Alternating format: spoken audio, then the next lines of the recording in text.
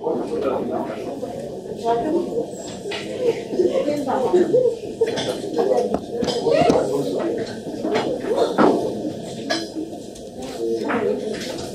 hola. Buenas noches. ¿Se escucha bien? ¿Sí? Bueno, buenas noches a todos. Bienvenidos nuevamente a un evento del Centro de Estudios de Arquitectura Contemporánea, el CEAC, de la Escuela de Arquitectura y Estudios Urbanos de la Universidad Torcuato di Tella. Hoy vamos a escuchar una conferencia de Pierre Alain Trevelo del estudio parisino TVK. La conferencia va a ser en inglés, así que voy a cambiar de idioma en honor a nuestro invitado. We are very happy to have you with us, Pierre. I just want to do a quick comment before handing the microphone to Darío Graschinsky, teacher of the school, who will be presenting our guest tonight. This is an important event for us at the school. It marks the start of a collaboration with the Institut Français and the French Embassy in Buenos Aires, entitled Redescripción y Reorganización. The agenda of this cycle is to expand the conversations and arguments of the school. In this case, we will be working with the arguments and the problematics of the thesis studio led by Sebastián Adamo and Marcelo Faiden in order to use the CEAC as an experimental space to broaden the discussion and to bring in new actors. It is also an important event for us because this collaboration with France is part of our interest in inserting architecture inside the cultural agenda or the cultural landscape of Buenos Aires. This is a two-way street in a way. We want to expand the audience and the collaboration of the CEAC with architecture, and at the same time we want to bring new actors to our discipline. In this way, I'm sure you'll have a poster of our activities. It's also available online. We've had some other conferences around this topic by the Swiss photographer Gianpaolo Minelli a couple of weeks ago that will be available online next week, by the art historian Catalina Fara. The next events of this cycle will be the conference of the Office Plan Común, led by Felipe de Ferrari and Nisima Guinaguer, which will be in October. We will also have in the same month the presentation of NP2F, with the presence of Nicolas Guérin and Paul Maître de Vallon. And at the end of November, Catherine Mosbach, a French landscape architect, will be joining us. It also marks the end of the activities of the CEAC, where we'll take a break of 2 weeks because of exams. So we will see each other for the conference of Karen Cuey, which will be next Monday 26 in around 3 weeks. Now I would like to present briefly Darío Graschinsky, who is a teacher of the school. He's an architect graduated from the Universidad of Buenos Aires. He's an adjunct professor of the thesis studio. He will be presenting Pierre Alain and speaking a little bit more about the cycle we have been working. Thank you, Darío. Thank you, Javi. Well, I have to do this in English to make it easy. Buenas noches, good evening. Tonight, we host the first lecture of a new cycle organized by the CEAC, the Center for Studies of Contemporary Architecture. This series of encounters is titled Redescripción y Reorganización, Redescription and Reorganization, a homonymous name of the course we are currently developing in the school thesis, with many of the professors and especially with many of the students here present. From its early title, the program proposes to avoid starting from scratch and joining a pre-existing conversation about possible intersections between the challenges of urban life and the opportunities of built heritage. To add new voices to the conversation, we are pleased to feature 3 French offices truly experimenting on the matter. With the support of the Embassy of France, we will receive TVK, Plan Común, and NP2F, emblematic practices of the French school, who pick up many of the ideas of economy of resources and special generosity of Lacaton Basal, and who nowadays write their own chapter.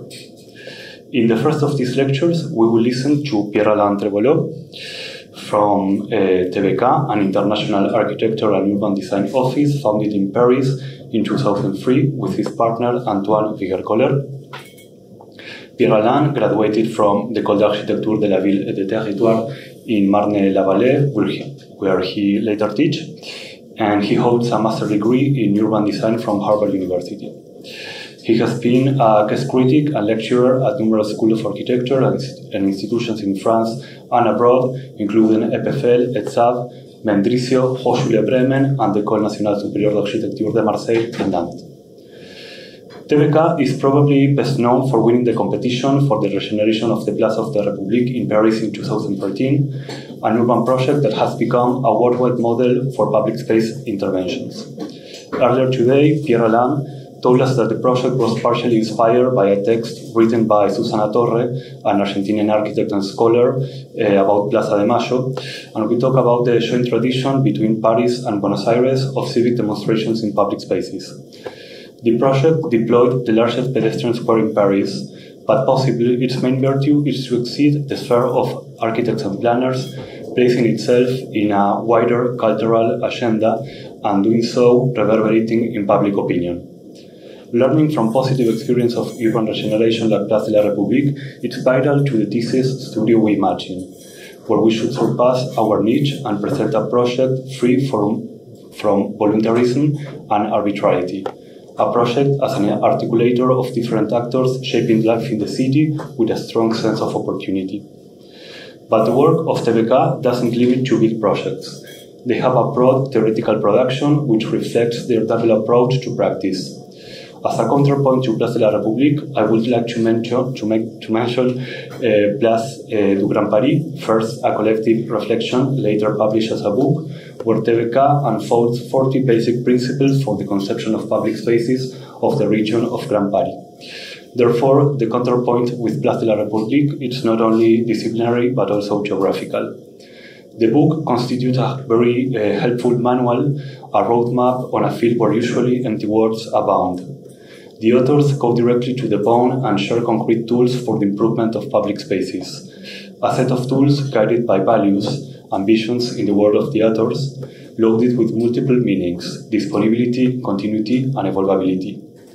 Today, Pierre Alain visits the classroom and reviews many of the thesis projects. This ambition ran transversally across the whole conversation.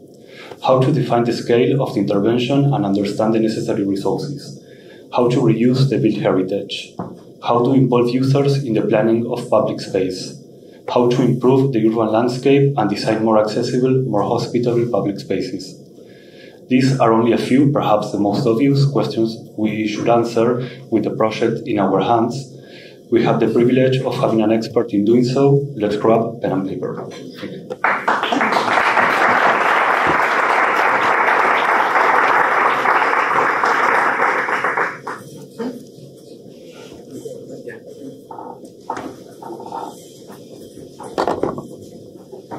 So I don't need the mic.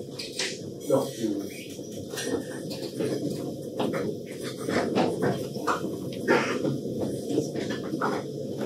You can go. Okay. Well, good evening, everyone. Do you hear me well? Yeah, it's fine. First of all, I want to apologize because I need to speak English because my Spanish is so long ago. So I understand when you speak, guys, but I'm not able to do it in Spanish. So I will do it in English. If we have time for questions, if you want to ask questions in Spanish, it's okay. I think I will understand and try to answer. I want also to thank the university and Marcelo especially for the invitation, and also the French Embassy and French Institute for the invitation. I'm very pleased to be here. I have to tell you, it's my first time in Buenos Aires, my first time in Argentina. I've been several times in South America, but my first time here, and I've been already spending 2 incredible days. The city is more than I imagined. It's kind of crazy. I'm trying to reach the river. I will see. I will let you know if I can do it later in the trip. And I will start by telling you that I want to talk about architecture, of course, in a school of architecture, but starting from a point of view that is, what is architecture and what architecture maybe has to deal with now in my or our opinion at TVK. Maybe the idea is that what we thought for a long time architecture is evolving. It has been evolving all the time, of course, but now it's evolving maybe in a more rapid way. And maybe I can start with this image because I think that the main question that architecture has to face now is the same question that all the realms of science now deals with, is the earth. I think the main question for all kinds of sciences now is the earth. And maybe in the 20th century, the question for architecture was something else. It was about the number of people, about housing people, massive housing, about hygiene, giving good conditions for transforming cities.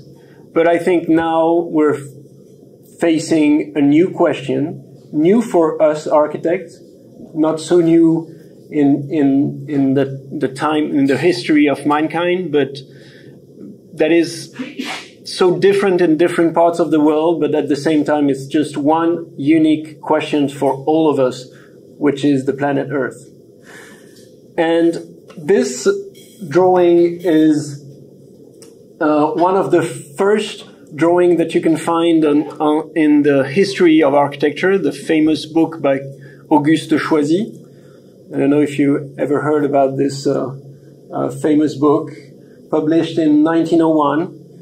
And this drawing for me tells us that to build something, you have to make the transportation of material.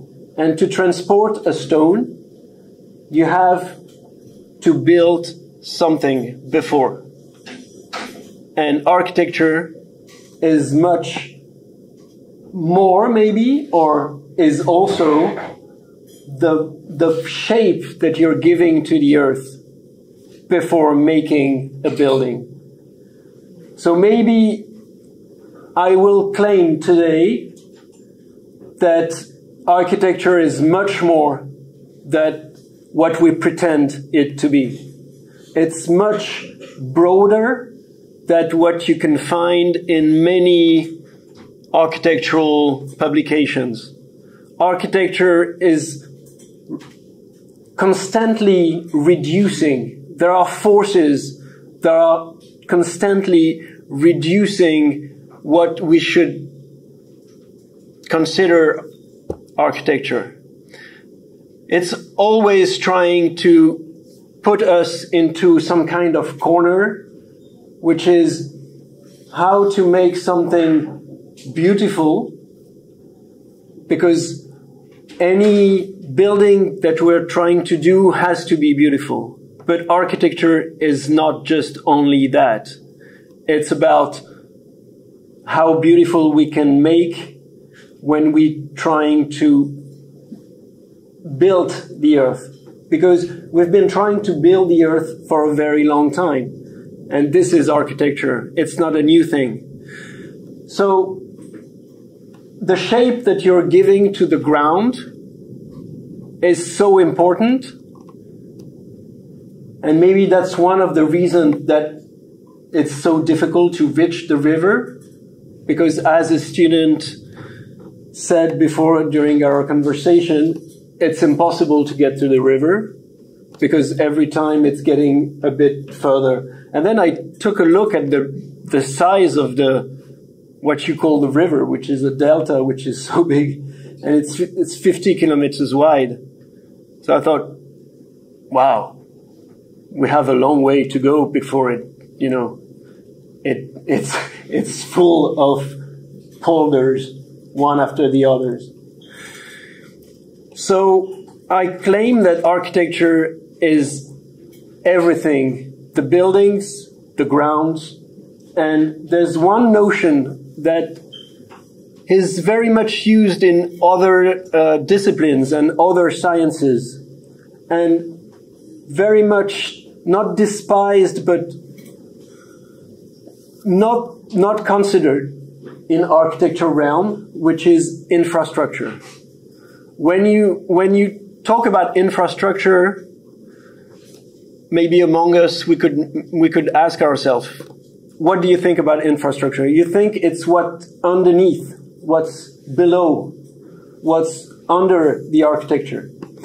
I think infrastructure is much more than that. And I think infrastructure is not just an object. Of course, we know many kind of infrastructures with an S, many different equipments, many different objects, like a highway, a railroad. All of these, of course, are infrastructures. All of these that we can find in the buildings are infrastructures. But without the S, infrastructure is a concept. It's a concept that can help us think our relationship to the earth. And this is what I find very interesting in this concept, is how can we think about our relationship to the earth? If you think about the spider needs something to inhabit the earth. It needs an infrastructure. Without the web, it cannot inhabit the earth. Without this movement of the ground, of the material, of the earth itself, we cannot inhabit the earth. This is infrastructure. Infrastructure is the mediation between us and the earth. And I think it's a very strong concept to question our relationship to the earth. So I will try to make some kind of journey in our projects, in our thinking, using this concept of infrastructure. And maybe I can say something before this journey using what we've been discussing with the studios that Marcelo, Sebastian, and the fifth year, the thesis project you're doing here, we're discussing. It's the idea that redescription and reorganization as the theme that you were building is trying to do is understanding some buildings, some parts of the cities. It's a bit the same that we're trying to do for many years now, but also incorporating in this attempt to understand the ground itself, all this thing that is very difficult to see. Because to see a building is, in a way, not easy but possible, because it's above the ground. When you're standing on the ground, you see it. But what's under the ground, or in the ground, or the ground itself, is very difficult to see. So what we're trying to do is trying to get able to make a description, an understanding of this crust of the earth. because we're dealing with the crust of the Earth that has a special climate, and we're trying to understand what it is. This is a very famous part of Paris. It's called Les Halles. It's the center of Paris. It used to be the center marketplace. Then at some point in the 60s, they decided to take off all the halls that were hosting the market, and they decided to make this huge hall. So what's interesting with infrastructure is that it's an enigma. What is the infrastructure here? Is it the hall? Is it like the huge work that you're doing to dig inside the earth? Or is it the way it's becoming a new ground for the existing buildings on the side, where you can see the structure? Or infrastructure maybe is the new flows, the new transportation that you're bringing when you have made this hole. The hole was made to bring new subterranean transportation. So you have metro system, regional train system. So it's maybe that's the infrastructure. Or maybe it's the new building that you're making in the hole. So maybe it's that new huge structure inside the hole. And you couldn't tell it's a building, but it's much bigger than any small building that is around. It's building the earth at a scale that is enormous. Or maybe infrastructure is this whole flat surface that you can see here, this gray area, this whole new platform. Maybe this is it, the new huge square, huge modernist platform. Or maybe the infrastructure is 20 kilometers away from that in Paris, where all the ground that you've taken off, when you make this hole, they brought the ground 20 kilometers away and they made a park. So maybe the infrastructure is the park. So it's an enigma. And I think it's worse as architects trying to solve that enigma. So we've been working on Paris for a long time. And I like this idea that an architect is something that is somewhere. You take time to understand a territory. It's not just like that. And territories now are so complex. Cities are so complex. And I like, by the way, the comparison that maybe sometimes is possible between Paris and Buenos Aires, because it's kind of same sizes and same kind of metropolitan problems. But we've started just as our thesis project. Maybe you've heard with Bruter and Alexandre Thériault, you've heard about this kind of thinking, because we were doing this thesis project together a long time ago, more than 20 years from now. And I wanted to tell you a bit more about this ring road, which was our thesis project. This is a map from mid-19th century, and it shows the last wall of Paris. So it was built in 1845, and when it was built, it was already in a way obsolete, because the cannons from Prussia were able to go over. So it's like you're building a wall that is 100 250 meters wide, and it's obsolete. It's 35 kilometers long.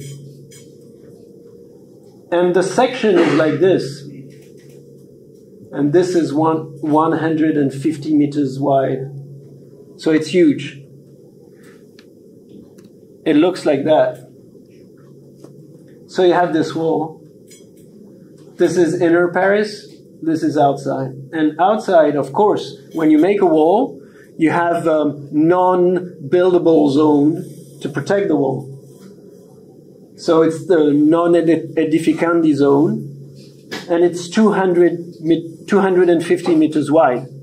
So you have a 400 meters wide circle around Paris.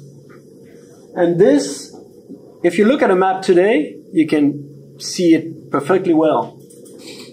And this is some kind of incredible act of architecture for me. It's really what I call architecture of the earth. And we're so convinced that doing one singular building is very important. And I believe so. Even if the smallest thing, like doing a chair, is so important. But this has to be considered too, because it changes the history of a territory. And not only the history, it changes the shape, the condition, the way you behave in it, the way you feel, the way you move. So, in 1919, so 60 or 70 years after the construction, they decided to demolish the wall. And it took a while to demolish because it's so big. And then demolishing the wall, as all walls in European cities, it was replaced by a boulevard. And I don't know if you know what boulevard means. Everybody thinks it's a French word, so chic, because it's like some kind of promenade that gives you access to shops and, you know, so French. It's a word that comes from Flemish, and it means terrassement. What's the word in English? It means flatness, flattening, grounding. So the word boulevard, so chic, means flattening the earth and giving it like a good condition to move and to be able to make transportation.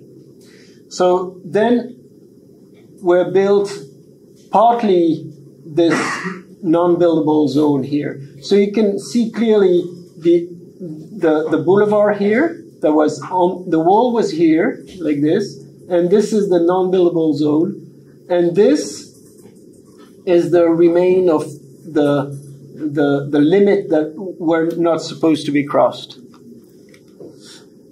And then at the exterior line, like here exactly, was built the ring road, which is the highway.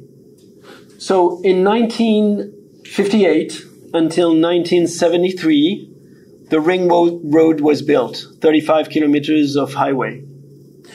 So this boulevard périphérique was born in 73. I was born in 73. So he's like my twin brother. And I've been trying to understand it for a long time.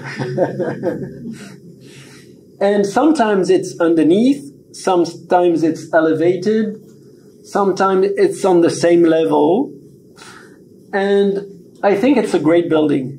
Of course, it's usually despised because because the cars, they make noise, because pollution, because it's terrible. And it's terrible because we don't look at it, because we don't care about it, we just use it. And it's terrible because we're not thinking that it can be beautiful or it can be not just useful. But in some kind of imagery, it has some kind of poetry. Like, you know, this 60s, 70s images where it seems that the cars, they don't make noise and they're so swift, you know, they're just sliding like this and between trees. So cool. But this is a map that is very interesting because it shows everything that is in color, shows the ground that was transformed, either going down or going up. So in blue, it's going down. In red, it's going up. So basically, this is a part of Paris. This is the northern part of Paris. This is Centro, Les Halles, that I was talking about, and this is the ring road. And everything was transformed. All of it. So the idea that, you know, when we're talking about nature, like, what is nature? Nothing is nature anymore. Like, with the idea that we have, nothing is not transformed. Oh, did a mistake, I guess.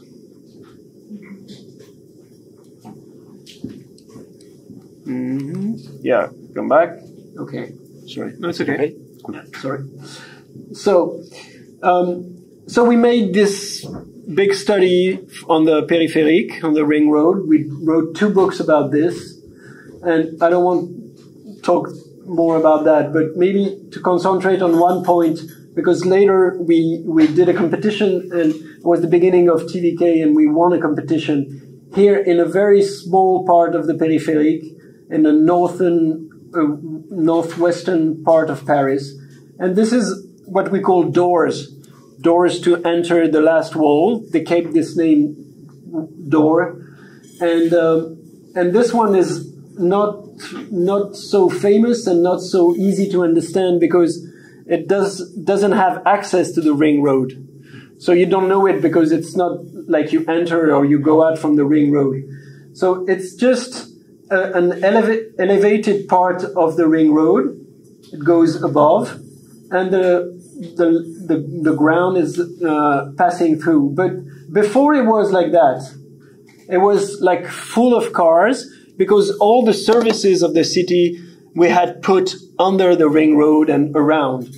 So is the problem the ring road itself, or is the problem the effect of the ring road, what we put under, because we're adding cars and parking spaces, and it was not only the parking space, it was, you know, when the police take your car because it's not parked well, they bring here, you know, this huge parking lot when you have to go to find your car and pay the fee.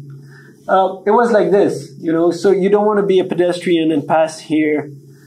It smells bad, and we win the competition. We won a competition, and we're trying to give a new relationship between the two parts of the city.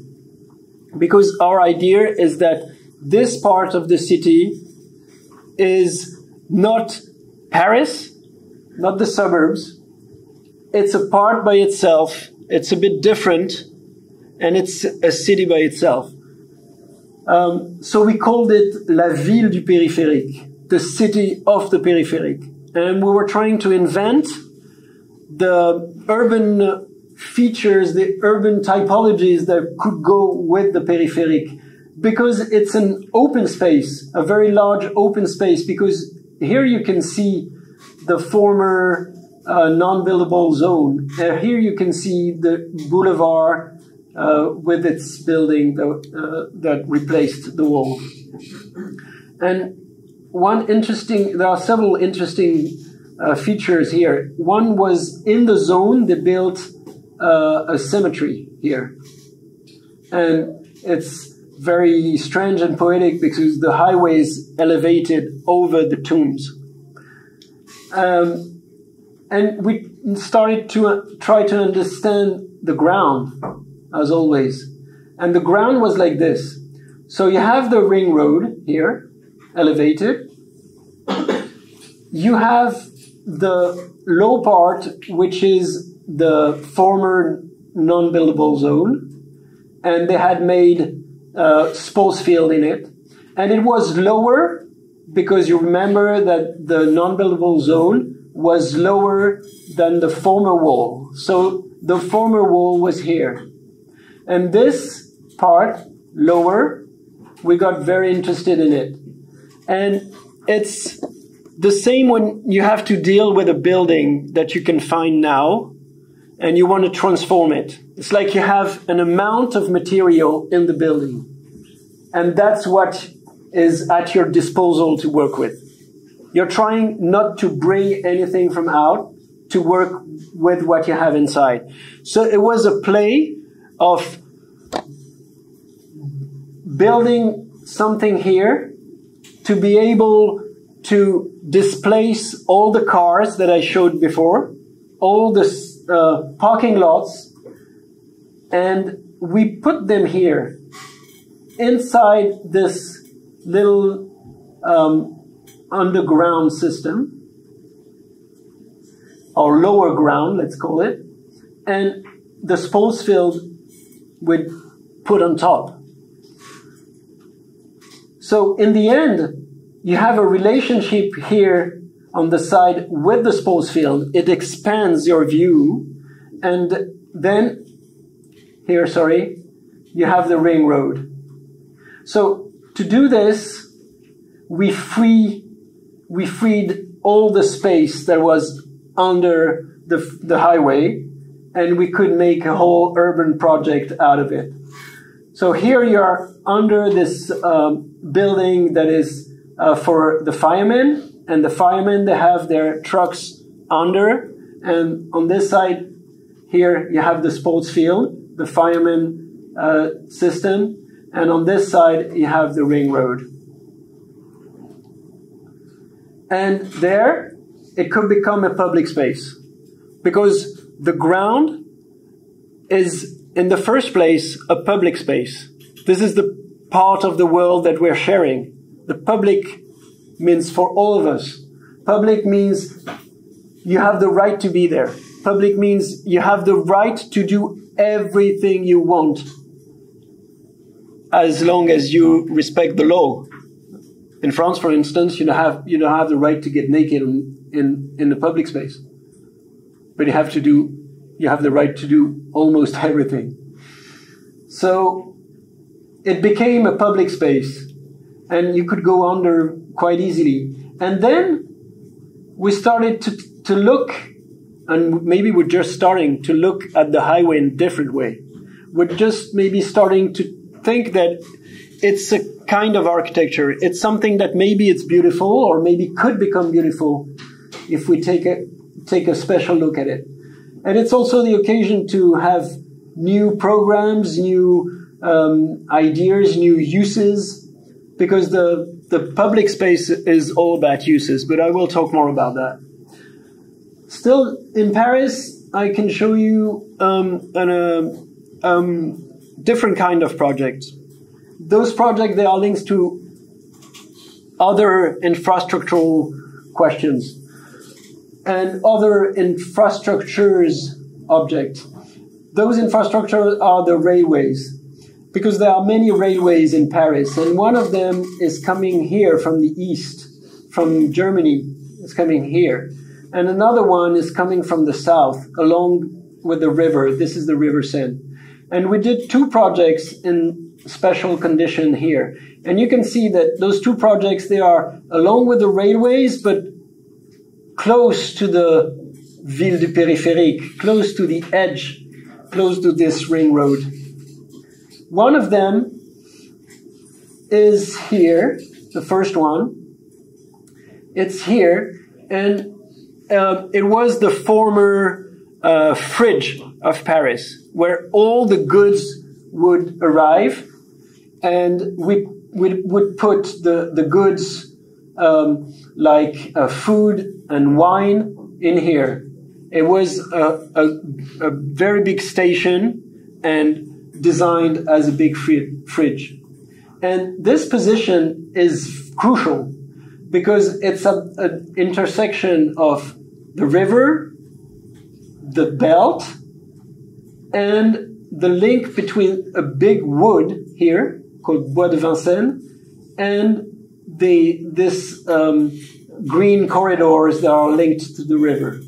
So this position, working with the specialist in ecology, we understood that is a very crucial point for ecological continuity. And there was many projects before we started to work on that. And the project, so you can see here the building, the former station. And many projects were trying to build this station, to build on top of this station. And the station was built like this, series of vaults like this, and another very light construction on top. So two very different construction, one above the other. So we started to redesign, redraw this building, and we understood that in a way it's a new ground, and we could, because this is not the existing, it's the project, but we understood that this structure was able to bear a new ground. So because the porosity of the ground did not exist because you had this building underneath, we thought, okay, let's put a lot of ground in here so that you can have a horizontal continuity of the ground. Because we're always looking at full earth, as we call it in French. Full earth, pleine terre, tierra aliena, no? But we're always thinking in terms of vertical continuity. But there, it's impossible, so we're trying to do it as a horizontal continuity. Because for all the living species, it's very important to have a continuity. And then we thought, okay, rather than demolishing or trying to build many buildings in there and bridging or crossing the former station, we said, okay, we can build here on the limit, not on the building itself, and to preserve it and to reuse it completely. So we made a project keeping the big hole above, doing a big full earth garden here, and buildings on the side, like buildings would come in the full earth, and this would become horizontal full earth. So in a way, it's a bit counterintuitive because you would think, okay, let's build here, and let's prevent from building here, let's preserve the full earth. And we did the opposite because it's more easy to build here also. Because in a way, it's very strange to design buildings in conditions that are so difficult, Like you put your buildings in so complex situation that the economy of the building is becoming crazy.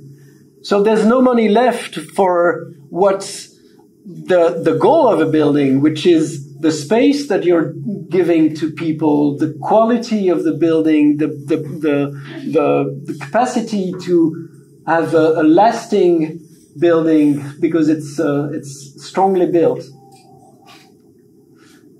And doing so, we were trying also to find a new relationship with the River Seine. So trying to focus on very key elements, trying to integrate also two very different climates. The climate when you're above and the climate when you're under. What can you do under in a fridge? You can do many things in a fridge. You can maybe grow some special vegetables that don't need light. You can grow mushrooms. You can grow endive. You know this? Endivias. Easy one. And another project is a very different condition. It's linked to the railway system still, but there's no river this time. It's still close to the Ville du Périphérique. You see the boulevard, you see the housing, and you see the non-buildable zone and the ring road. And the lot is here, and it was a former industrial zone, of course, between all those railways. And we won a very peculiar competition called Reinventing Paris. It was interesting kind of competition that was launched 8 years ago, maybe. And the idea of the city was make a call for private sector ideas. And they proposed like 20 sites, and the private sector would have to come up with a team of designers, of scientists, engineers, but also of developers and of users. So all the chain of the project. And we had to work on this site, and this site is very big. It's more than 200 meters, but it's a triangle, and a triangle is very difficult. There was a building here, and this triangle was in between the railways. And we won the competition with different ideas, but one of the main ideas is that, okay, it's for the private sector, and the private sector was over to take this whole plot. But we said, this is public space. Because it's big, we need to give back some public space to the city after that. And the public space was also meant to give a new porosity to the city. Because this is a station that gives access to the railroad here. So you can go under the railroad and you can cross over there. And this is the boulevard that replaced the wall. And this is a new part of the city. So we can give access and a new porosity like this. But because the railways were elevated, we started to think about two layers.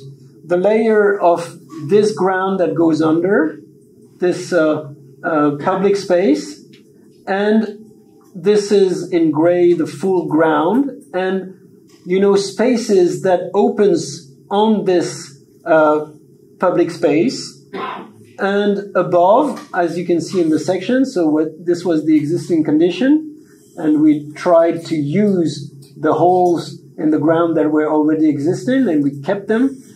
And because the railways were elevated, we proposed this second level, the second ground level, let's say, this elevated ground level, which is in the same level as the railway. So this is like some very specific kind of housing block. And it's not just housing, there are 12 different programs.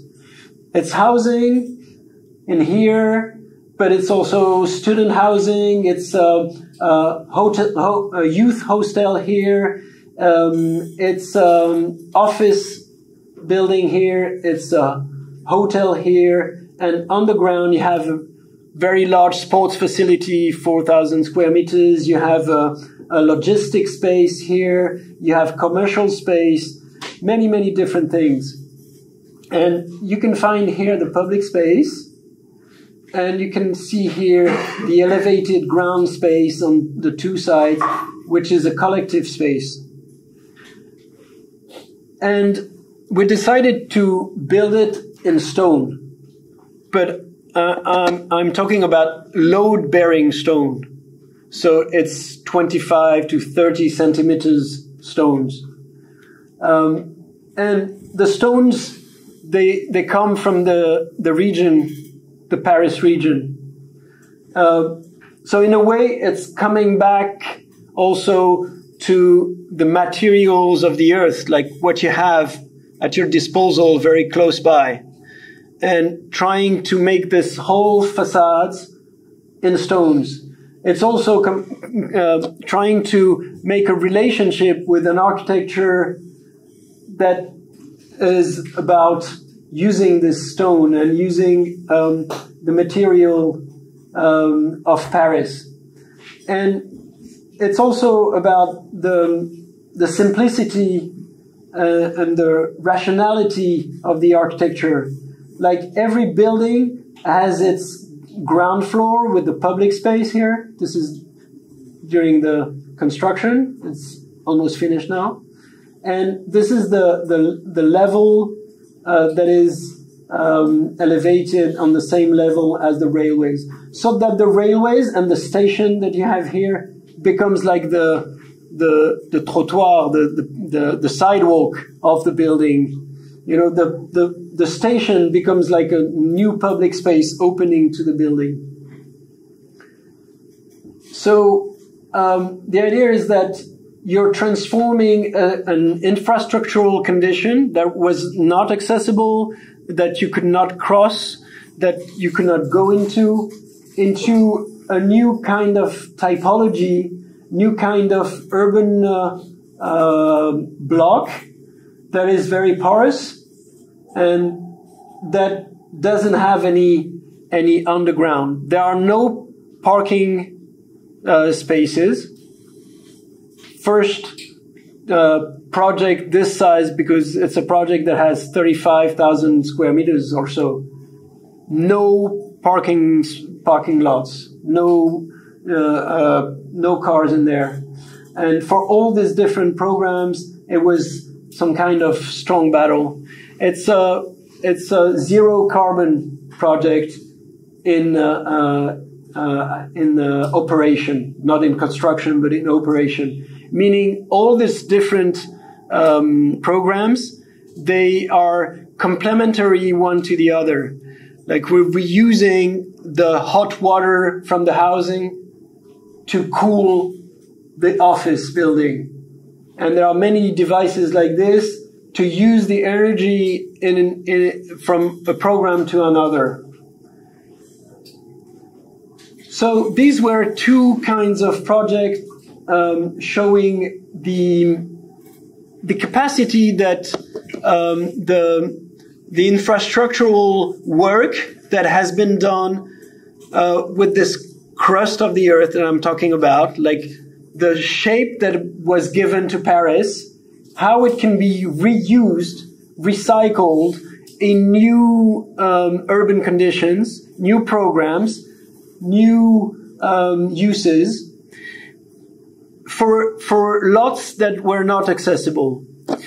And this is a very different question about infrastructure. It's the idea that a building itself is an infrastructure. And then maybe I can comment also on the idea that another idea on infrastructure. The idea is that if you want to think as infrastructure as a concept, you can think it not only as an object, but also as a verb, as something that is an action. And it's an action within time. It gives you the possibilities of the building within time. The building this building is an office building built in the 70s, late 70s, quite banal building. But like every building, if you look at it for a long time, you find something that is interesting. And what was interesting in this building is even if it was not done in a very great way, very interesting way, it was trying to free to workspace and to have a core here that was taken out. And this would go with a special structure that maybe I will show later. A structure that is a mushroom structure, meaning that there are no beams. You have the columns and the slabs, and the structure is linked between the columns and the slabs. So what we call a mushroom structure. And no beams means that the interior space is freed in a plan, but in plan condition, but also in section, which was great. And we thought, okay, we can transform this into a student housing building. So we were trying to understand what has to be taken off. And it's a bit like the Domino, Le Corbusier project. What is the good structure? What is the effective structure? What is the infrastructure? And in this case, infra doesn't mean under. Infra means later. Infra is a time question. Infra is, and you find it in literature, when in a book you read see infra, it means see later. So I think always time and space are linked. And in this condition, infra for us means what gives you the capacity to think about the future. What is going to last? What is important in the structure, in the actual structure that will make a gesture toward the future?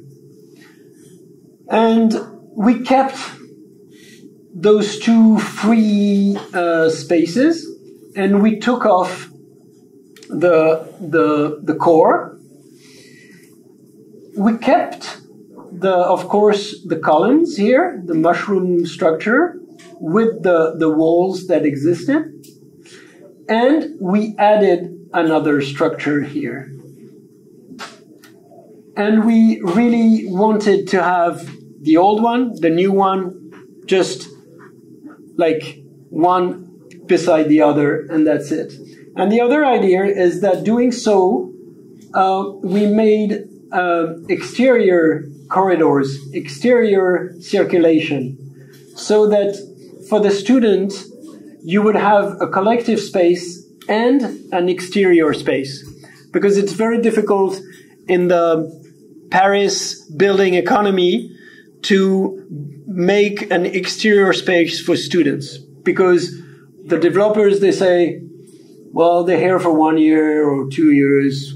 We don't have money to make them an exterior space, which is, of course, bullshit. But, the developer's bullshit is very strong. So we thought, okay, you don't want to make an exterior space? You have to do it because it's the way to get into the room. And doing so, it's also the way that the room is bigger, because it's not bigger at all, but it seems bigger, because the room for students is 18 square meters. I mean, you're going to spend 1 year or maybe 2 or 3 in 18 square meters. 18 square meters, you would want to make it the more efficient. You want to have the room that looks bigger. So if you make a corridor here to enter, then in the room, you will have also a small corridor to pass through the bathroom to get into the bedroom. So in the 18 square meters, you would have 2 square meters of circulation. So it was a win-win situation, and the plan would become very specific. And we would use the ground floor that had this not parking space, but there was already a ground floor, an underground floor like this, and we did new housing on the whole levels by expanding the garden. So this is the facade, and this is the new column that we built. And all those columns are different because of the geometry of the corridors, the exterior corridors, because they have this not straight lines, this broken line, let's say. We have different column each time. So it's like this poetry of rationality, you know, like, because it's, I forgot to say that in plan, because there are more people passing here than here, it goes in a thinner way here and a larger way here. So the columns are special, each one, and you have the exception of this double column here when it's getting very wide to link the two spaces, and that's it. You have this new structure with the new floors, the corridors, the exterior corridors, and opened. There are like balconies, and they are just attached to the existing structure, not to fall down. So for me, this is really about finding the right qualities of the existing building, adding the right qualities of a new construction, and doing them having a unity together. So now I'm coming to public spaces project, because, and I would like to encourage young architects and students to do public spaces, because I think it's great. I think it's very rewarding, and I think it's also very difficult, which makes it very rewarding.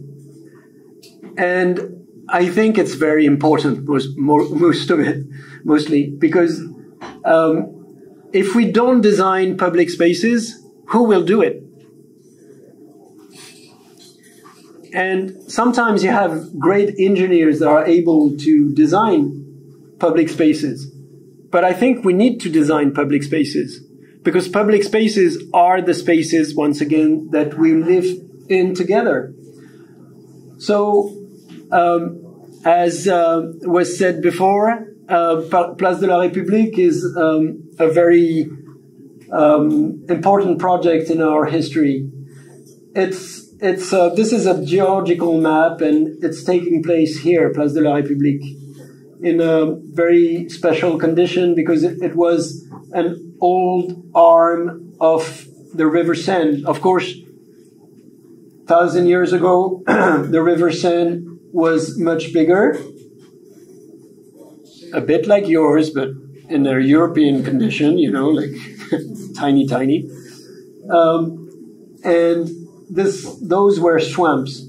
And Place de la République is here, at the top of the Marais, and just before the hills. And there was another wall, because Paris has had 7 walls. So there was a wall here, and there was a door here. And Place de la République was a wall and was a door before. Of course, it was not Place de la République. And this door, at some point, when the wall was taken down, it became a boulevard with trees alignments and promenades. And you have this angle, 2 different geometries. And so you see one boulevard here, one boulevard here.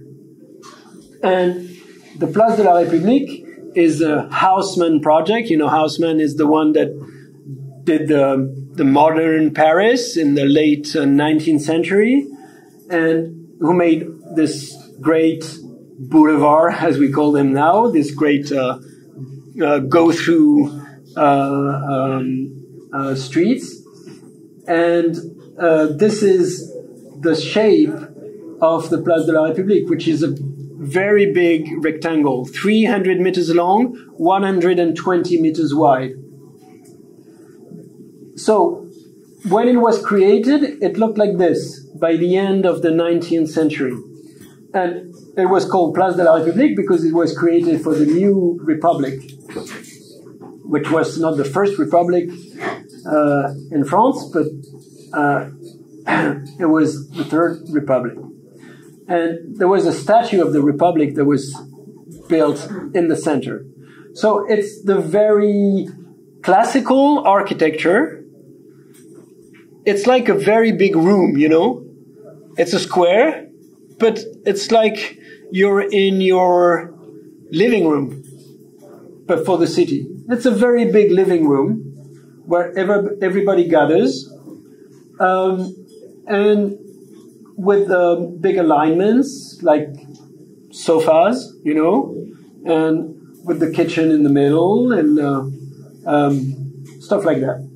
But very classical composition, you know, with classical architecture here.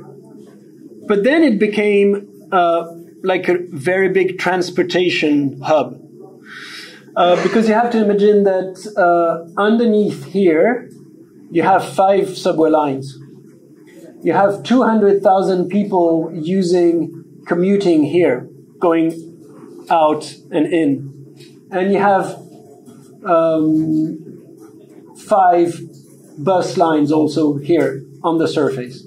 And you had so many transportation for private cars because it had become a double roundabout. You could go around the Statue of the Republic, and you could go around like this, the rectangle. So it was a double roundabout one way.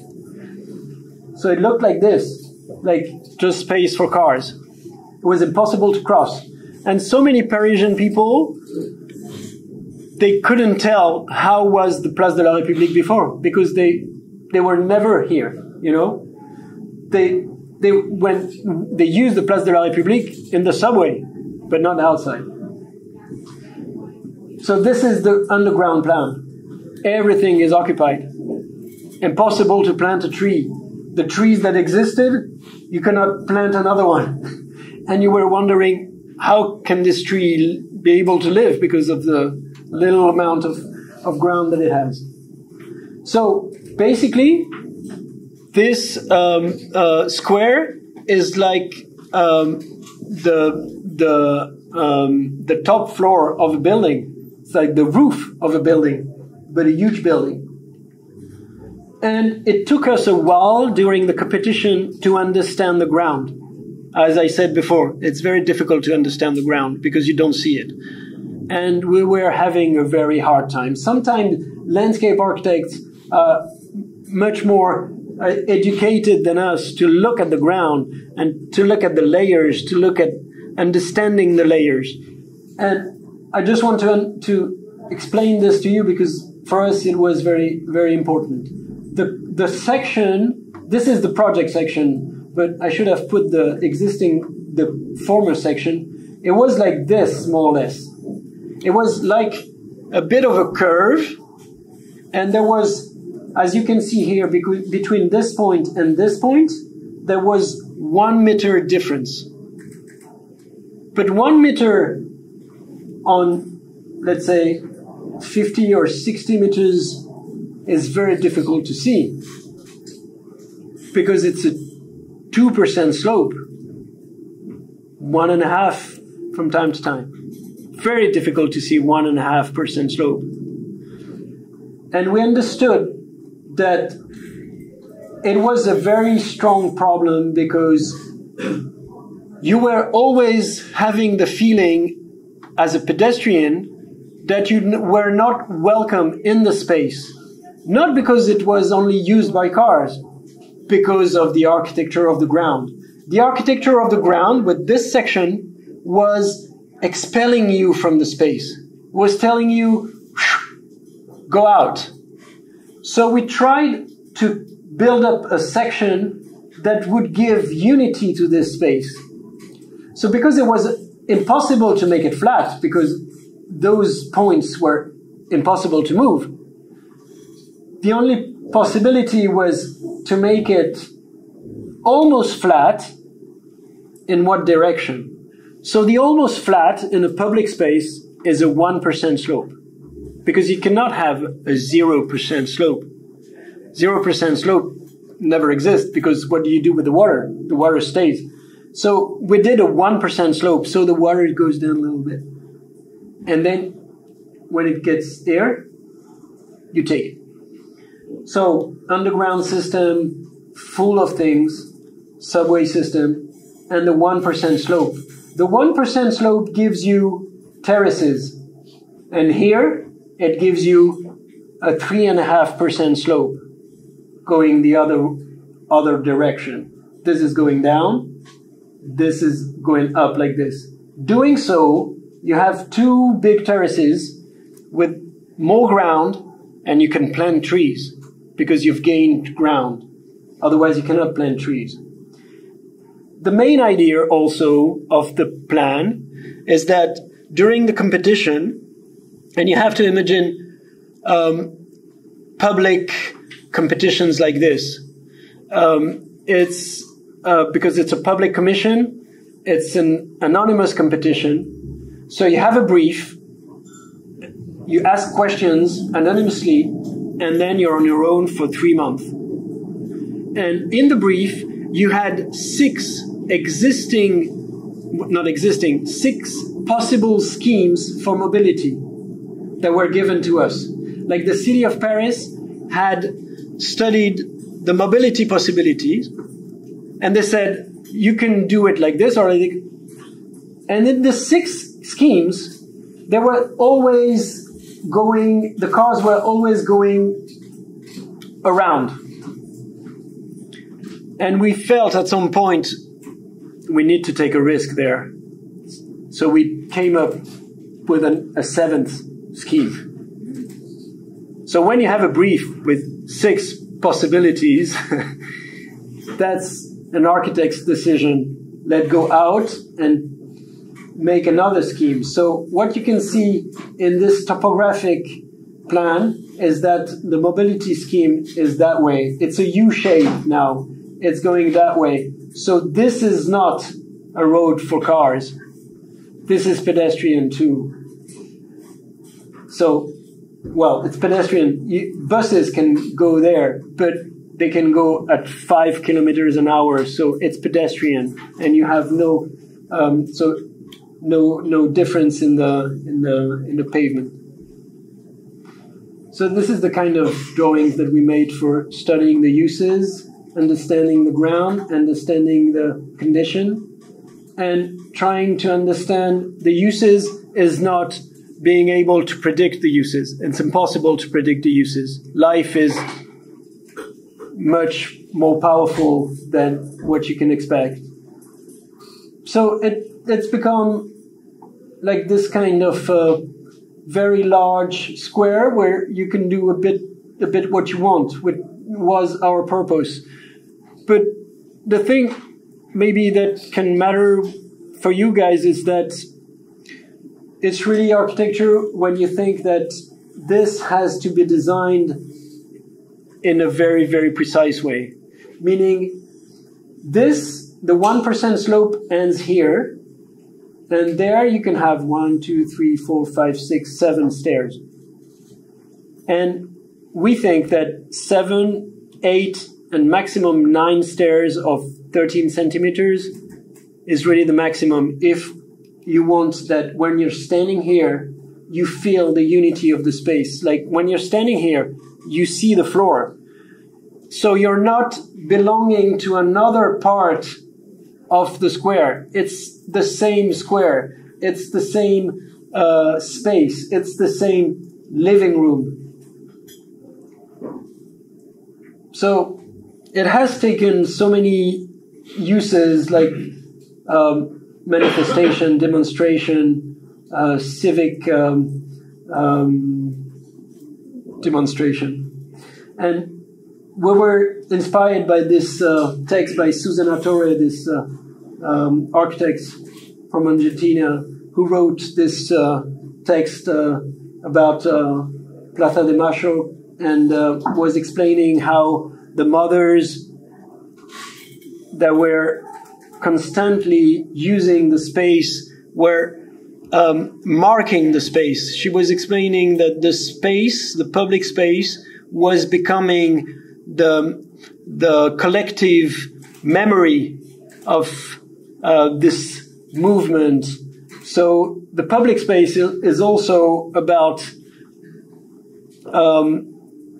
an architecture that brings the collective memory, that is bringing into the material the collective memory. So many different uses, and maybe one of the most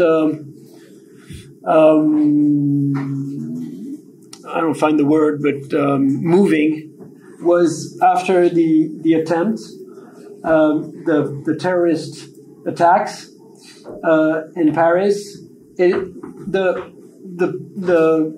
The statue of the Republic became like a memorial, like an open air religious space for any religion, like celebration, religious or spiritual celebration.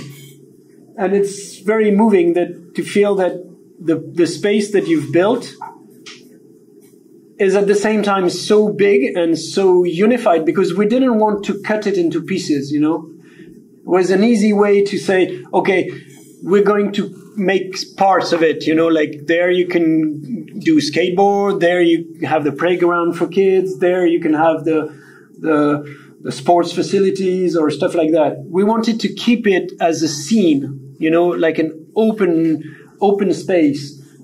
And such a big space can become an intimate space, like you can have a moment for yourself in this kind of space. So I remember that during the competition, we said several times that we want the people to be able to sit on the knees of the Republic.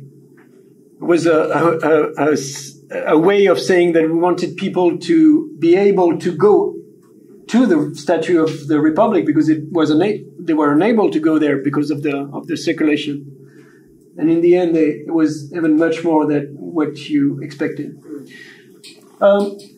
If I go just a little bit faster on different public spaces project that we're doing now, one is still on the same ring road,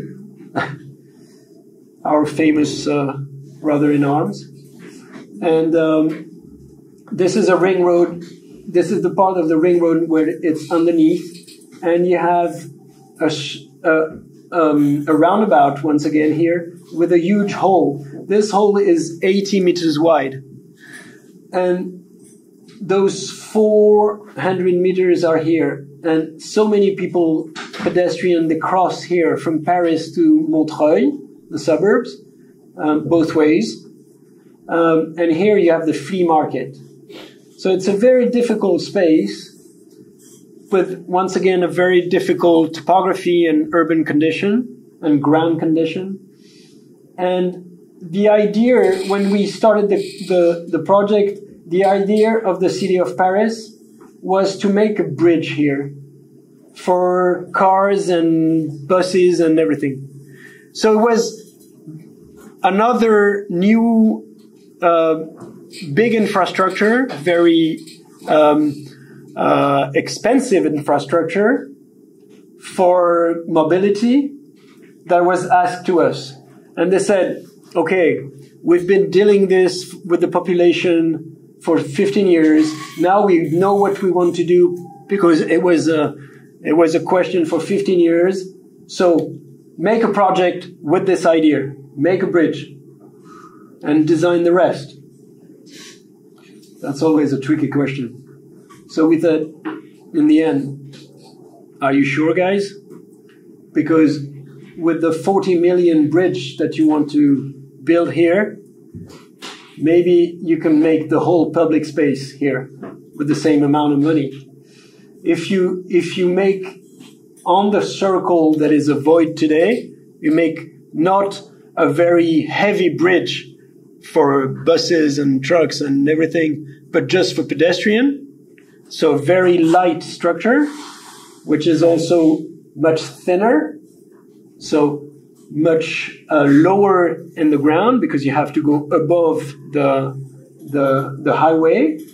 So the topography is much more continuous, and then you can make a new square, not just a bridge in the middle.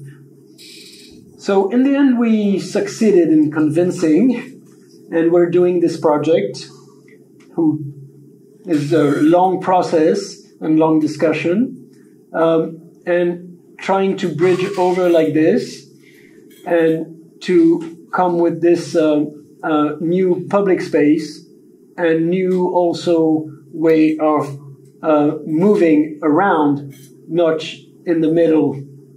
We have to move around. The Place de la République system, like a U-shaped system, is impossible because you have the highway exits on both sides. So you have to connect here, but then you can work very closely on those roads for the limited number of cars that you want to make, with the lanes for cycles. And this becomes a piece of architecture that is very interesting, you know. Like, you have to make this special structure here, and then another one above. And then on the transversal section, you make this piece connecting the two sides of the circle. So it's a very strong public space that will come here, because it's a garden, because it's in the green belt, and those spaces are in full ground on the sides of the périphérique. So you can plant so many trees and have a very special climate there, and you can have this special piece of architecture because it's just a little bit elevated.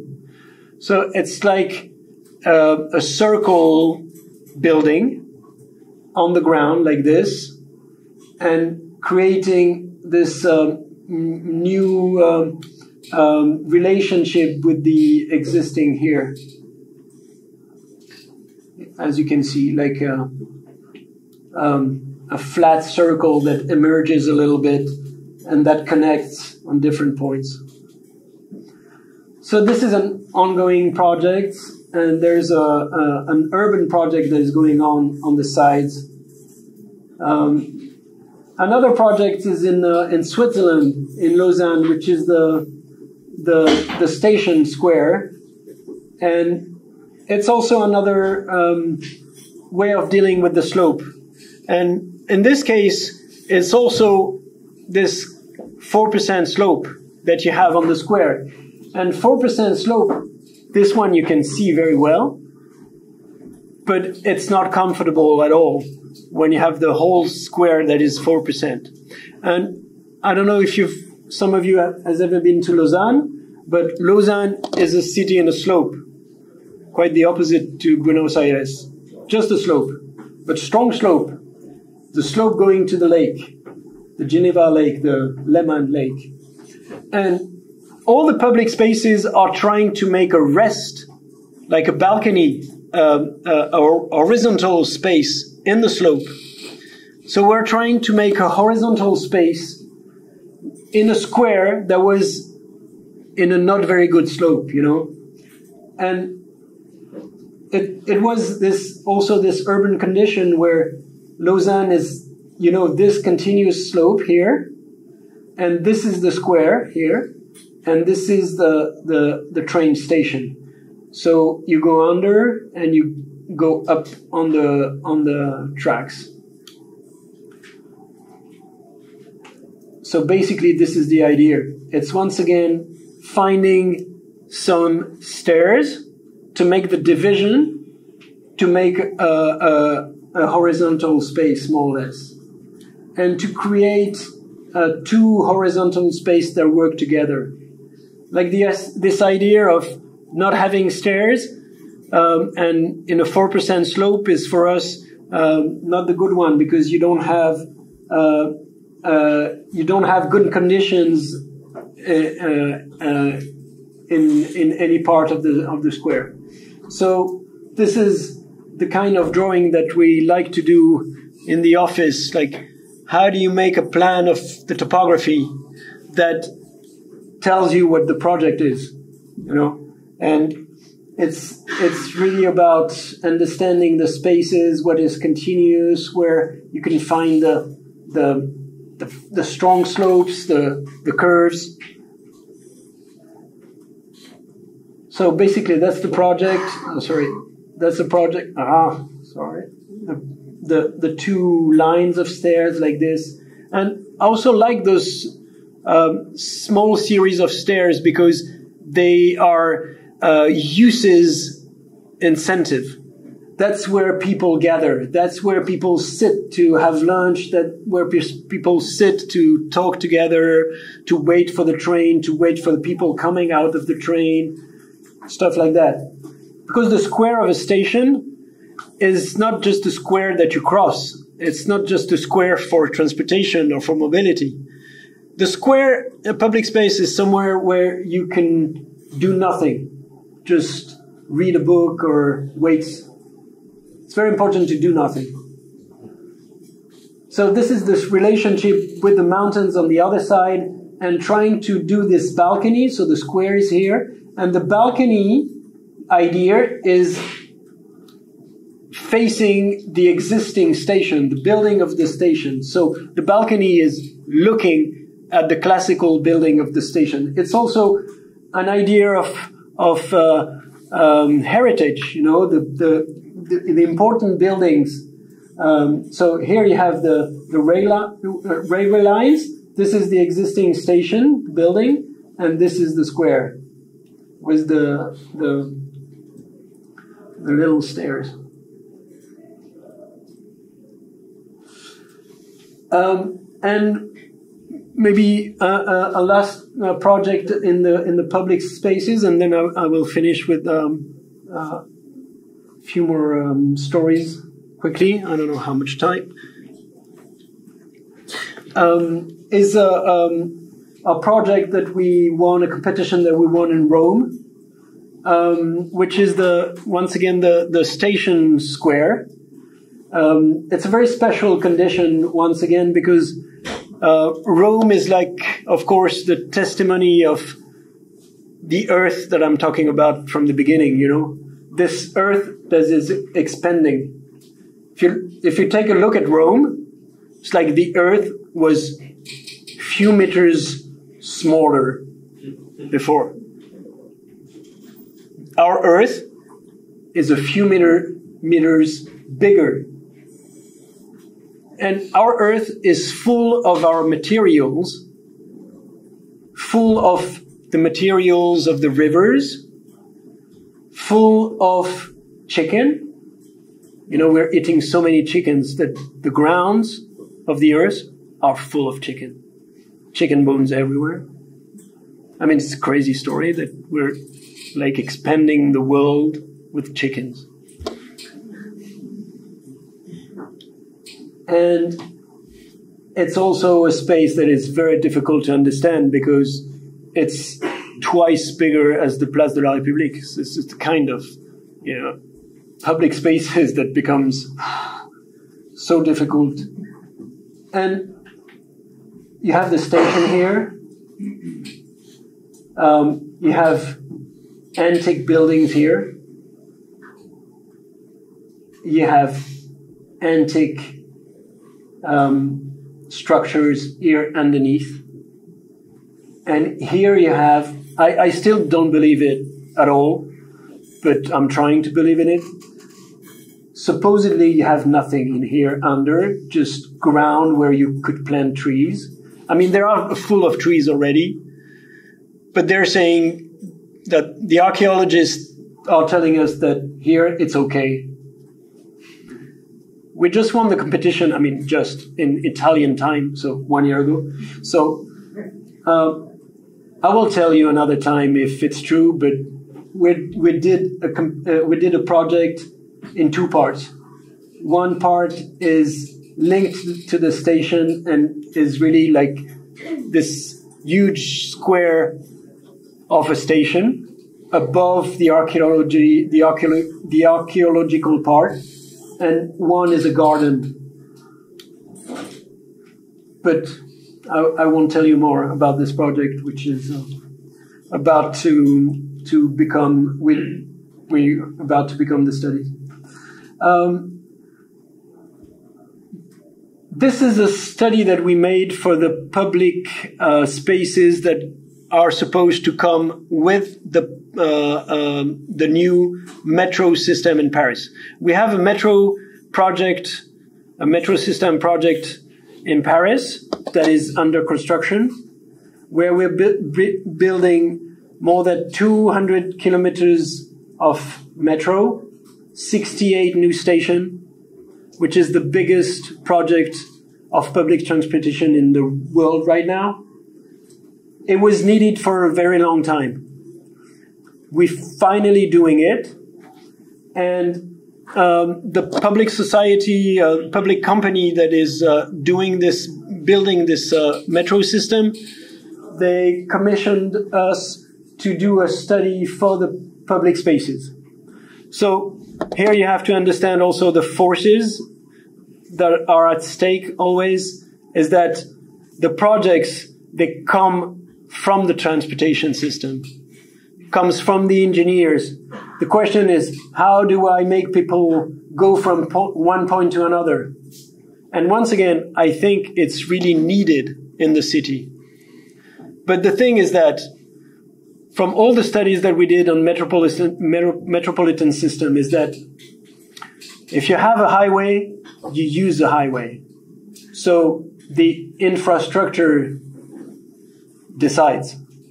We're just following the infrastructure. I mean, this is the infrastructure. This is deciding a lot of it now. It enables us, but at the same time, it's constraining us. It's moving us. The infrastructure is moving us. And if you build a new transportation system, well, people will use it. They cross the whole Buenos Aires every day because they can do it. Because they have a car and there's a highway. So they do it. So you just shift it or diminish it by twice, and you see the result. There's no other possibility than to change the infrastructure if you want to change the behavior. But we're still thinking the opposite. Like, okay, we need to understand how many cars must go through it. But if you think that way, then you make big highways because that many cars can go through it. Okay, I'm closing the discussion about that and just telling you that I think that public spaces are at least as important than the transportation system. And when you come from the transportation, from the subway itself, and then with the station, you know, and at the end, they thought that maybe it was important to think about the public spaces that goes along. But the most time that we're spending is in the public space, you know. And when you're in the transportation system, you're looking at your telephone or something. So I don't know if it's the same kind of experience. We did this huge map of existing transportation, subway and regional trains, with the new ones, trying to make it beautiful in the first place and trying to understand how it creates an architecture of the ground, of the underground in a way, and how it creates very different portion of the metropolis, you know. Like here, it's not the same feature or figure than here or here or here. Or, of course, the central Paris. Nobody had done this before. And even this public company, they had not designed it like exactly the same way, all the existing transportation system and the new one in the same plan. Then we crossed it with the geology, trying to understand the different conditions. Then with the water system and the topography. Then with the big parks and open spaces system. And then we made those, and I won't tell you very long about this, because we made this book with the principle, as you said, the 40 principles, because we didn't want to look like we're telling the people how to design things. We wanted to be a book of public space culture. What question you should ask yourself, what themes, what notions should be addressed when you think about public spaces. Not take this material, make the stairs like this height, the bench like this, not like the ready-made book that tells you what to do. So we made models, and the models, we made 4 models, very simple. And like this is one of them. But the 4 models, they helped us to build hundreds of situations by using the photography and the different kinds of situations, the different uses that could be brought into the public spaces, and the different ways of showing always the ground and the surface. And that was the main tool to talk about those 40 principles. So it's also a way to tell you that I think when you make a book, you make architecture.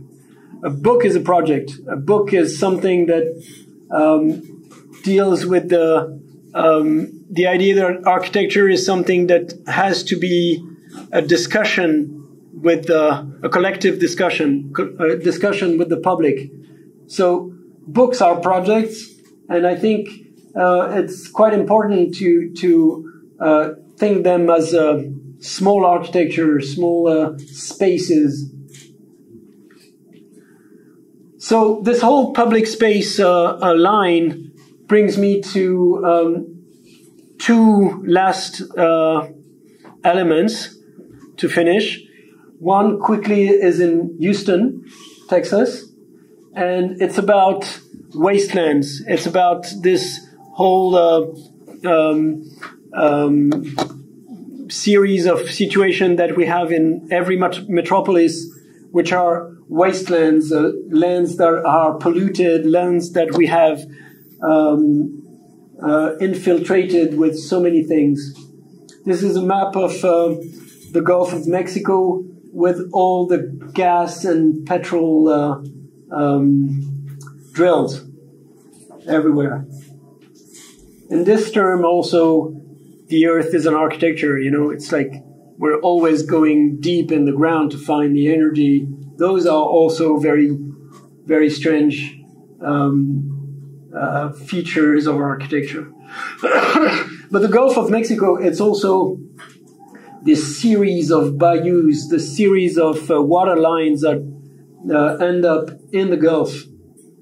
And it's giving also this special condition of Houston, like this flat land, quite comparable maybe in terms of geography to Buenos Aires, this flat land that can be also flooded very often. As you know, there has been very dramatic events in Houston when the flooding of the bayous arrive.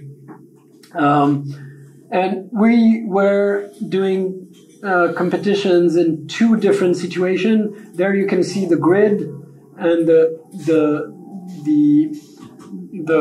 one of the kind of ring road, and this image of all this materials that we're transporting, like the polders that were built on the on the river here in Buenos Aires.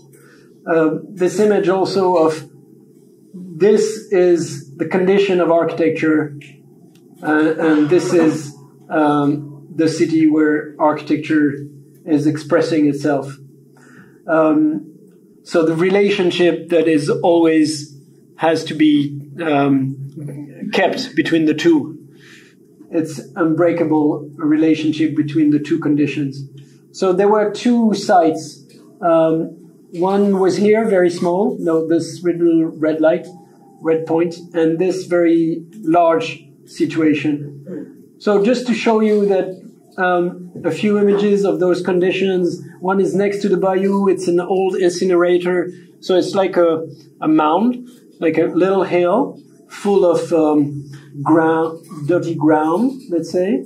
And the other one is like this, quite a flat land, but it was garbage.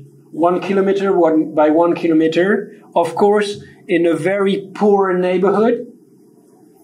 And it became like a big wood, with the roads around and paths inside. But nobody goes there. It's a very poor Afro-American neighborhood. And it's part of the American history, of course, because the Afro-American, they're convinced that this piece of land, the wasteland, if they open it, it's in the goal to kill themselves. That if the city opens the wasteland as a public space, they don't want to go inside because they think that they will die there, because if their children, they go and they eat something there, or they fall in the water, or they will die because it's so polluted. So it's part of this, whole debate over there with the problems that the population and the communities, they have so much difficulties to talk to each other, and the resentment and the distrust that is always at stake in these spaces. So it's also, and they were demonstrating the whole time, the sanitary landfill, what is happening with the landfill. So it's the idea that those wasteland are pieces of architecture that are created distrust, that are creating very strong urban battles. So coming back to the first one, we tried to work once again with the ground, using the mounds and the polluted of the ground of the incinerator to make a new topography in very protected, structures, and to create like a new hill. A new hill, because in this way you can create new spaces without this polluted ground, putting it on the side, but always with the same idea that I mentioned before, is that you deal with the amount of material that you have. You're not thinking that what you find here is garbage and you can put outside. It's inside your plot that you have to deal with it. You have to find spatial conditions, spatial ideas to deal with it.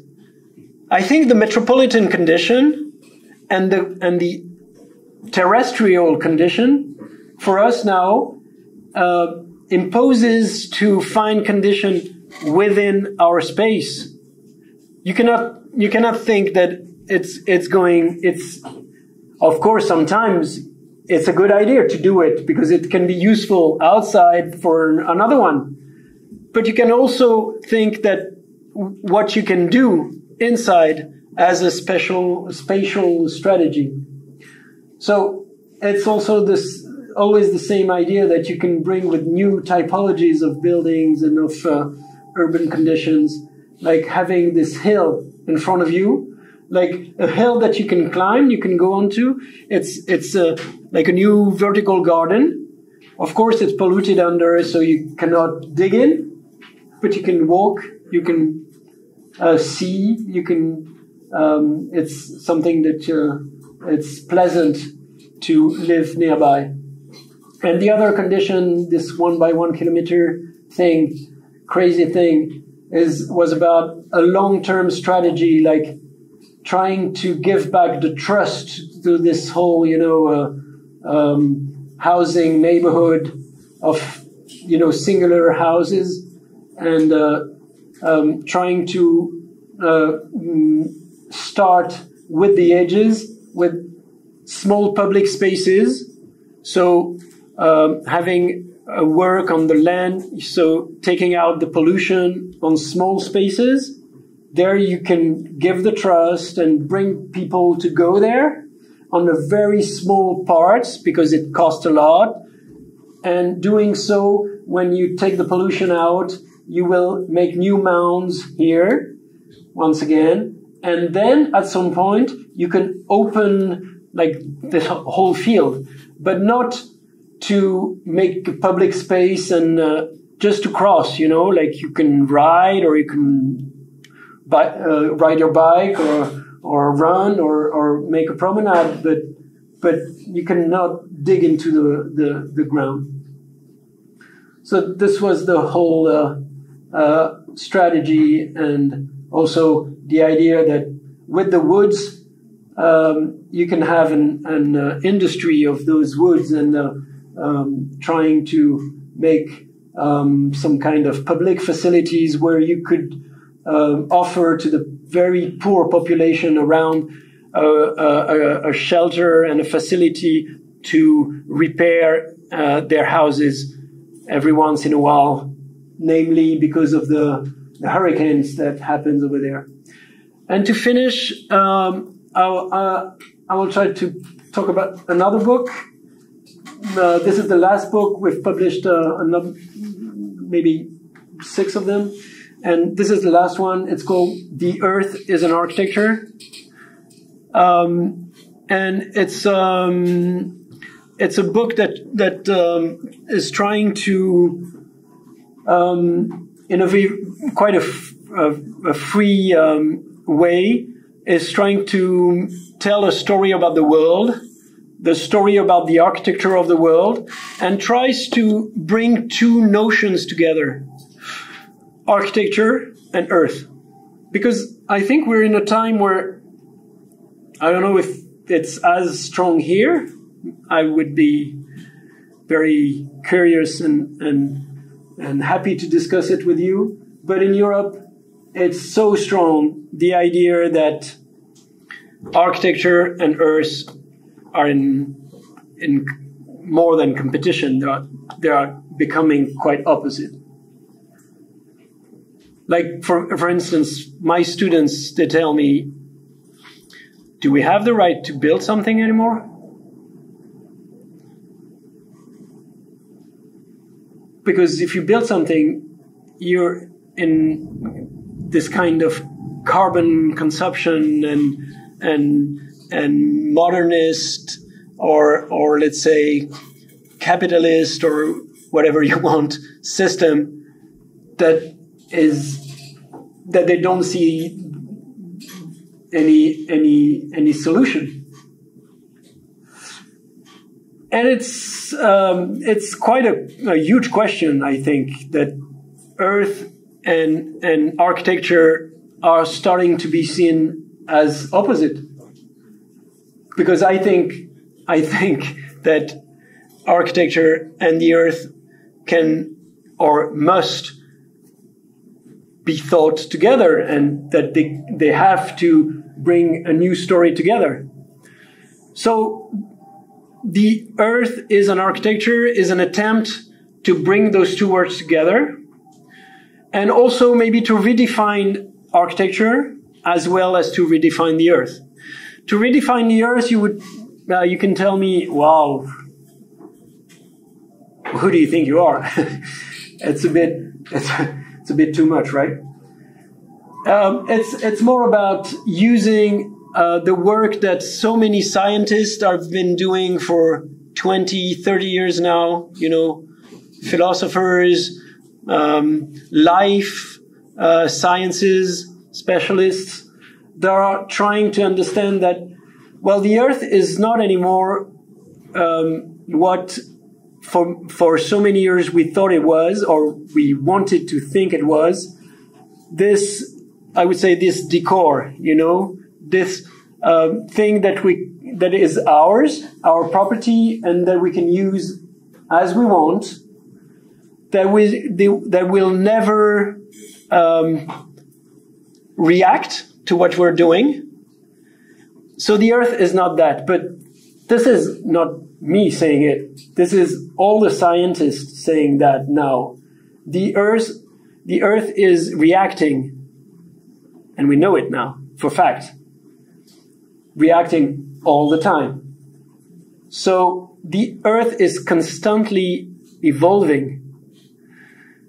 And that this, on the opposite side, the architecture is not what we thought it was. It's not like is what is set on the ground. What architecture is not what we put on the Earth, and it would be disposable. You can take it off, and nothing remains. It doesn't have any trace, any impact, any effect. No, architecture. If architecture is the shaping of something, is putting something in shape, then I think architecture is the shaping of the world itself. So each time we're doing a small or a big action of architecture, we're shaping the Earth. And I think it's quite important to try to, using the infrastructure concept, to find the way to bring those two notions, the Earth and the architecture, together. Like, to find ways to think them together. So yeah, this is images of the book and quotations, and it's I mean, I don't know, maybe when I talk about it like that, it seems very theoretical and complex. I'm sorry if it's not like that, because it's a story, actually. It's a story in five stories, 5 chapters. There are 5 continents that are trying to tell different kinds of infrastructures, about lines, about surfaces, about volumes, about climate, about energy. So different kind of architectural questions and conditions. Also, to finish the process of doing this research, it's a 5 or 6 years research, and it's also not just a book. It's a very big installation. It's like a piece, work piece that we did, and that was asked to us by Hashim Sarkis, the former curator of the Venice Biennale last year, the architectural Venice Biennale, and so with the book we proposed this huge piece, which is a fictitious Earth that tells this story of the human artifacts and the geological facts brought together, that they are trying to make this history together, that maybe they can be thought together, they can be looked at in the same way, like thinking that architecture is geographical and architecture is the ground, architecture is the Earth.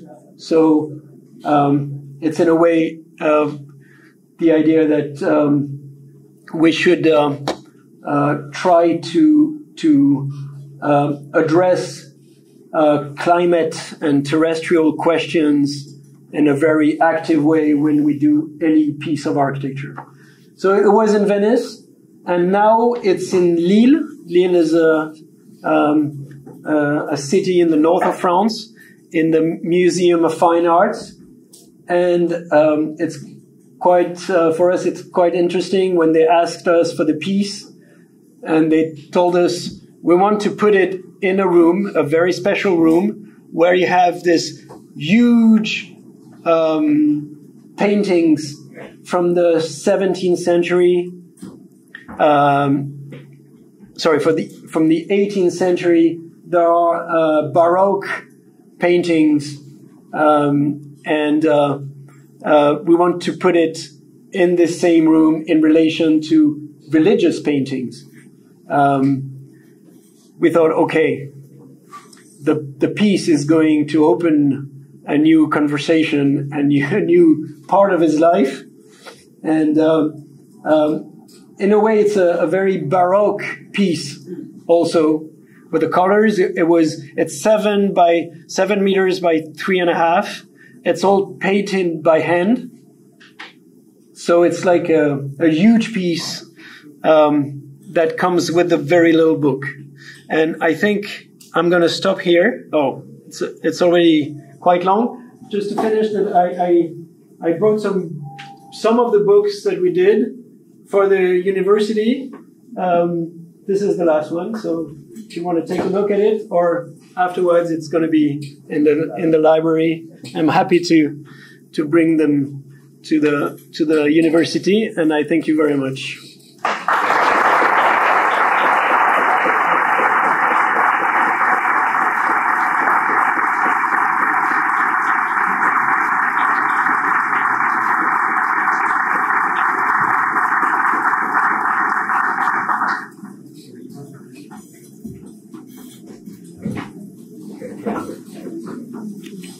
Thank you very much. Let me just drop the mic. Sorry.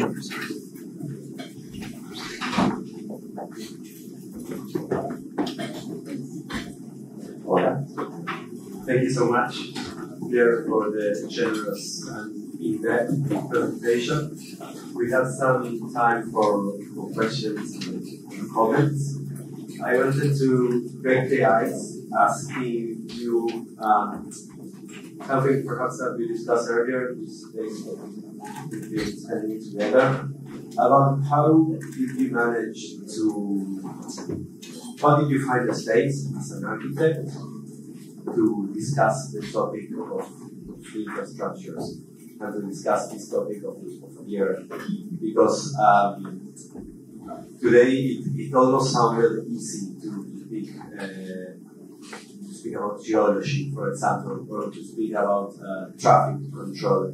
It was very nice to see in your presentation a new type of document emerge, a document that we hadn't seen in the different events of the year. That it was this urban section, this urban that didn't pay so much attention to how the buildings were, which is slabs, but paid attention to the width of the ground.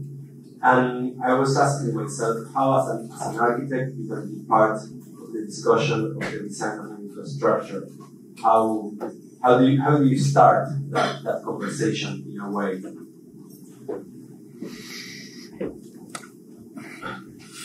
Well, in our case, it started, like I said, with the ring road, and at some point, I think it's great when you're from somewhere to look at it very thoroughly. I mean, the cities that were built with thousands of years or hundreds of years in terms of human artifacts sometimes, but thousands of years in terms of the architecture of the earth. They're so complex.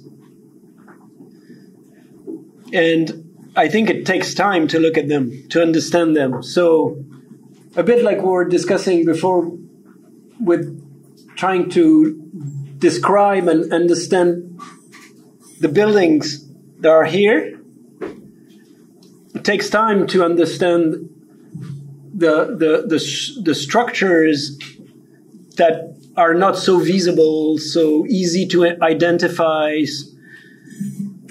And we started like this. So we started, and like I said, that's why I mentioned also Alexandre Thériault from Bruter, because I mean we did all our studies together, and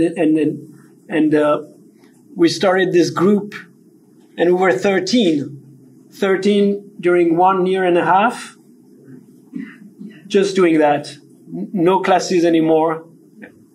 Before it was like that, the thesis project. Now it's been reformed, so it's not like that anymore. But it was 1 year and a half on site. We took a space here and close to the ring road. And every day we were walking there. Like we walked on the ring road, which is not allowed, huh? We went on the ring road on foot as pedestrian, like you can die there every day. But I mean, it's a public space. So I have the right to go there. It's not because there's a sign says no pedestrian. Yeah, it's a public space. Belongs to the city of Paris. What's public belongs a little bit to me, no? So I have the right to go there, and I want to look at it. Because, you know, a highway is like a building. It is a building. It's structures. It's a program. It's a program. Yeah. Coming back to this discussion, it's a program and it's a site. You know, the two major conditions for architecture, site and program. Well, the thing about infrastructure is that it's a program and a site, of course, together. But it's like it's creating a new site. So if you think about buildings as infrastructure, exactly what you're looking at in the studio. The buildings that you're looking at, they're infrastructures, meaning you take them as sites. They're sites, not the sites that we were thinking about before, like, oh, this is a new part of the earth that we own and I can do whatever I want. No, it's a site in terms of the possibilities that are created by the existing condition. So that's where we started. And coming back to the sentence that we used before and that you were asking me with the students earlier, and I liked it very much. I like this sentence very much, and we used it with the ring road so much that I can tell you again for those who were not there before. It's a sentence by Gustave Flaubert, very famous French writer, who said, to find something beautiful, you just need to look at it for a long time. And I think for architects it's very strong because it talks about time. And for people like us that are obsessed with space, we have to put time in the cooking, you know, because it's just about time. The question, it's the question, when I talked about the question of our students, the question is it possible for the earth to last a little bit more? Would it last? So this question is it's a great question, I guess. So I think taking the time of understanding things that everybody or almost everybody thinks that, one, it's not architecture. 2, it's not public space. 3, it's impossible to understand. I think it's, I don't know, I would say responsibility. Maybe it's too much, or I'm becoming a bit heavy, but I think we have some kind of responsibility to look at those spaces, no? So we started like this.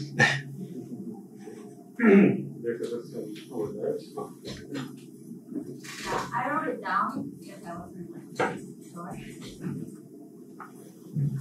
Hi.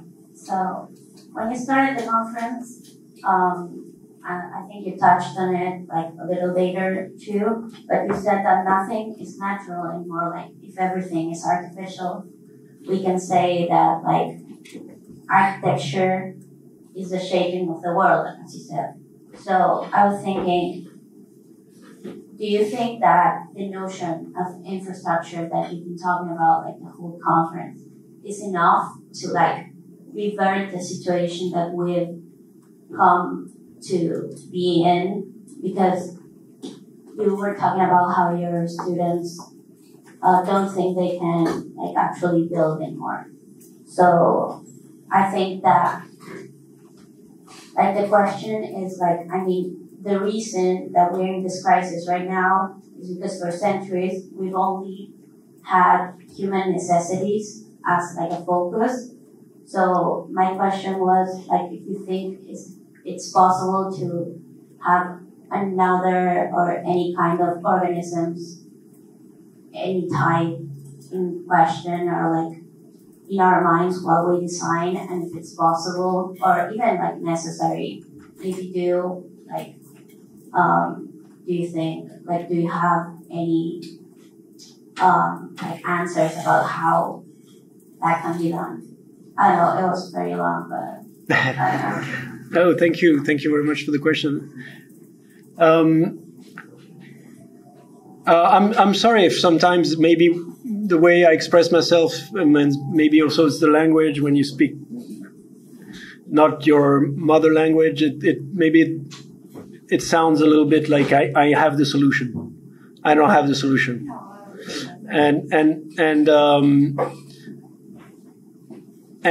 But in a way I don't think we need to think in terms of solution. Like the big solution, or I think we need to think in terms of ideas and possibilities and dynamics. What I was maybe in the end, maybe I didn't spend too much time on this, but what I was trying to say also is that architecture is the constantly evolving shaping of the world. And that's fundamental, constantly evolving. Like, it will never stop. So, trying to answer your question, I'm sure that infrastructure concept is not enough at all. It's one that we're trying to work with, and one that we think is interesting and powerful. And I think it's also one that maybe can help us relate more to the not only human realm. Like, for instance, this little example of the spider, but also like the river, I always say that a river or a mountain is an infrastructure. Infrastructures are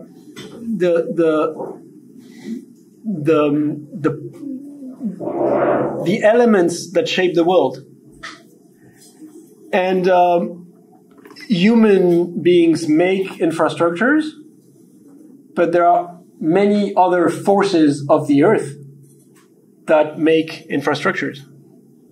So there's this, I don't know if you're familiar with Bruno Latour, but that's why it's the first quotation in our book, because I think it's quite clear. And for us as architects, it's difficult to be clear and precise, but we have to. But it's difficult. And he's a great philosopher, and the quotation, let me read it just to make mistakes. The earth is an ensemble of living beings and matter which were made together, which cannot live separately, and from which man cannot escape. So I think one of the attempts, maybe of the ideas that you're asking for, is to try to think as architecture in terms of bringing all these forces together. The forces of the terrestrial matters, what we have in the ground, the forces of the living species, and the human beings are among them, the forces of the climate, the forces of the strength of the different parts of the world that activates the world, like the energy, like the water, all of this. So, and I think it's not new. I mean, architecture has dealt with that all the time. We're just trying to continue to think about that, to add layers of thinking, of theory, of history into that. But let me be clear. I'm just an architect. And I don't want to pretend or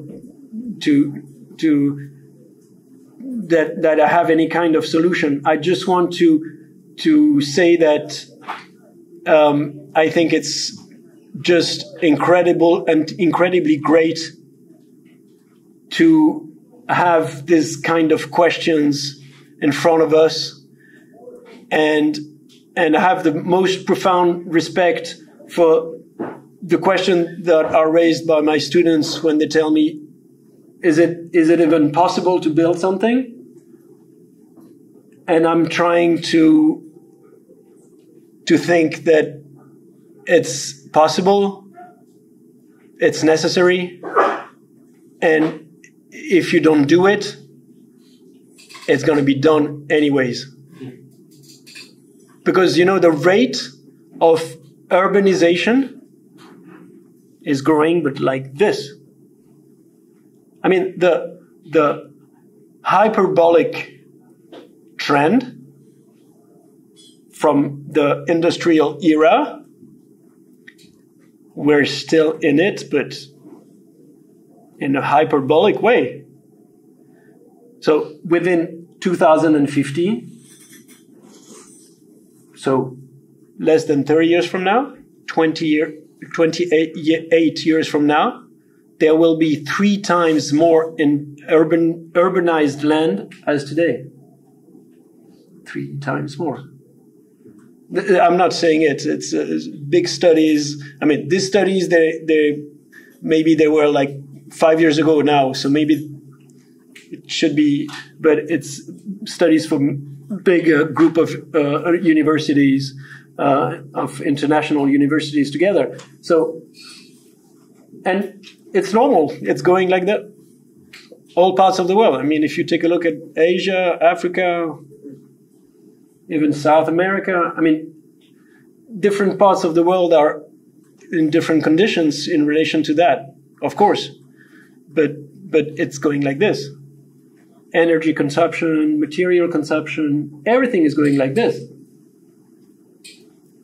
So, and I'm not saying it to just once again tell the people like, oh, we should be frightened about that. No, it's just a fact. Like this building exists, and so I think we should be enthusiastic about the possibilities that architecture has to address those questions. And historically, architects are a bit, like, this, there's a Dutch saying about architects, which is so mean. It says, don't ever trust an architect. If you cross an architect, throw him a coin, he will take it. So mean. So I think we have much more to give, no? Okay. I don't know if there are any other questions or comments. You can point that out.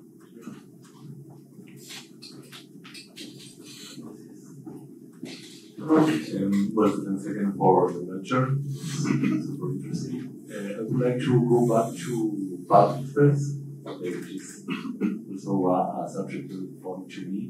Can you, at some point in your lecture, you define public space as a place where everything could happen as long as it's legal? So let's start thinking about this idea of conflict. Conflict in public space, not as a contingency or collateral damage being in a public space, but instead, and maybe in more a theoretical approach, like a key component or a condition for public space. So my question is how you manage this idea of conflict in your designs. So the law, the regulations of human life doesn't work as a corset for architecture.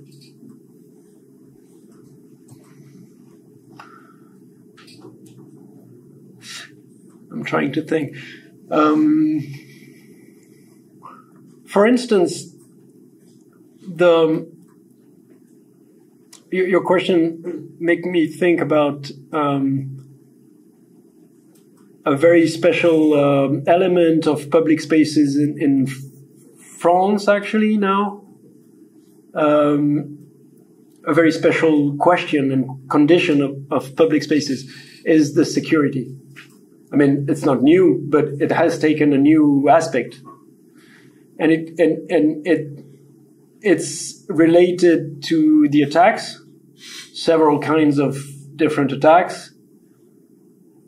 And now we have a whole bunch of regulations. And it's quite difficult to think about public space in terms of mainly of security, you know, because it's a bit contradictory. Like, you make a public space, but the thing that you have to think about in the first place is how to protect and enclose in a certain way the public space.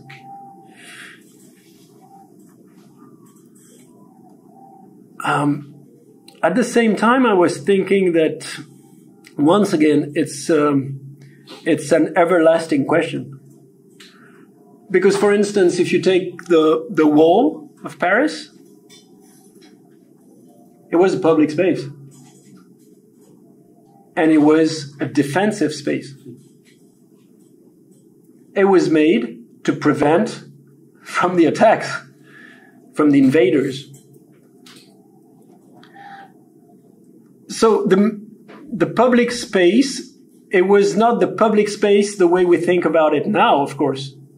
It was not made for demonstration, was not made for leisure or stuff like that, but it was a public space. You could go there. You could. It was also very controlled and military, but it was made for defense. You know the Parisian Boulevard. One of the aspects of the creation of the boulevard was to prevent from the riots, so it was to be able to bring les chars. Comment on dit les chars? The army, yeah, the horses. With the army, so it was possible to bring the army because it was large. You could circulate. Thank you.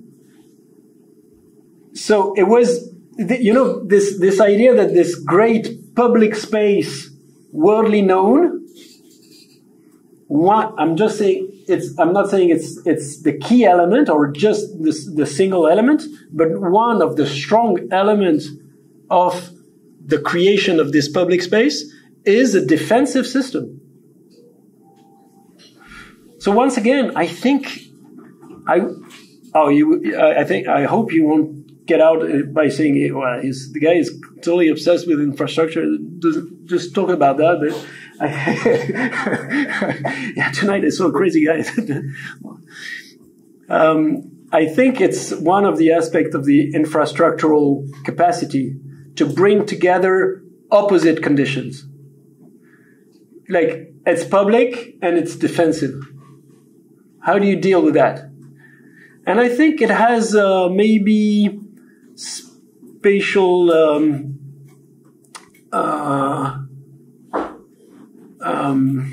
consequences that are very precise on the size of the spaces,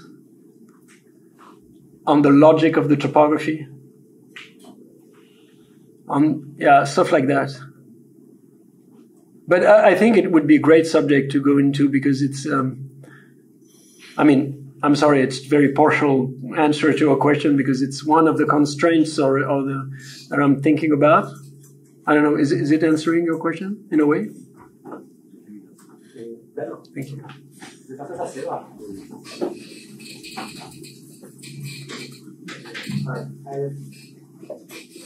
don't have to really well formulated the question, but I just want you to make a thought because I see that final quote from Viger-Kohler, the final weakness of Manifesto is the inherent lack of evidence.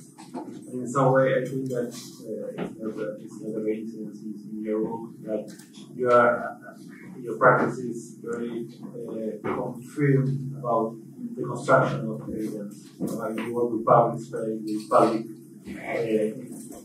public projects.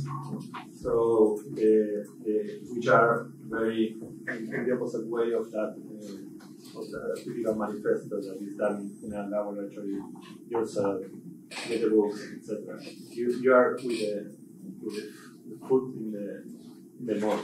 You are working with people, with infrastructure, with public money, and maybe if you can expand your thoughts about that quote related to your process, how you work in your.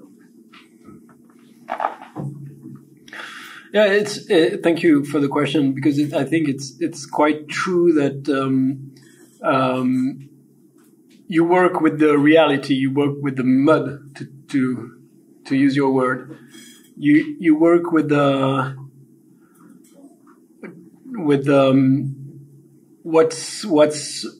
what's there, and what I like about working with what's there is that it's there. So if it's there, you have to deal with it. If it's there, you can grasp it, you know? So it's not theoretical or it's not abstract. I mean, you can have theoretical or abstract ideas about it, or abstract design or process. But it's not the same thing. It's there, so it's not gonna vanish. It's something that you can grasp. The other thing that I think is interesting about what's there and this mud condition, it's that you need many people with you to understand it. So it's very collective. And many people that are not architects in the first place. Because I think also one of the very strong qualities of architecture or capacities of architecture is that it's a discipline that brings sciences and specialists together. There are not so many disciplines that are able to do that. Design is about that. You know, like was said before, like so many people said, design is a problem-solving discipline, you know. It's a bit a reduction, but because it's not about solving problem only, but it's the capacity to solve problems in terms of bringing people and questions together, you know. And I love that about being able to try to implement and understand other people concerns and ideas and attempts, you know.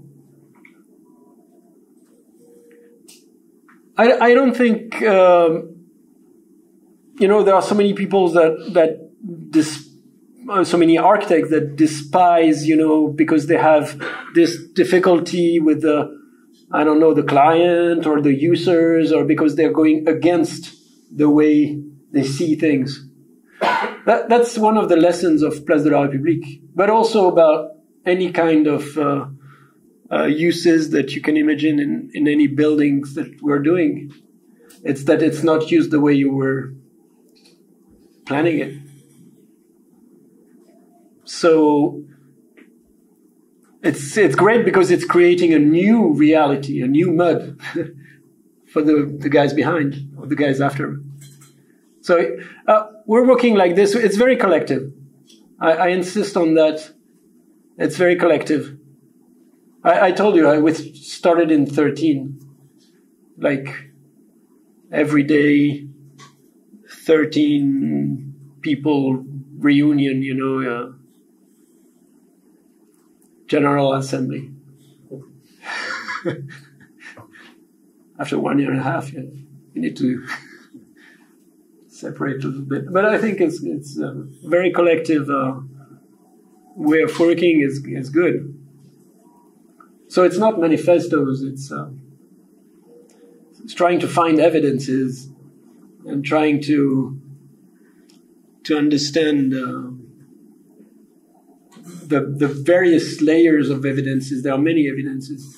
So it's also the I think the lessons of the scientists. I don't think that, or let me rephrase, the lessons of the scientists are maybe not just or above all their discoveries and what they tell us about, like, this is it and what we should look at it. It's more about the process, you know, like trying to find evidences, trying to, you know, the laboratory work. You're looking for things. I think architects are like this.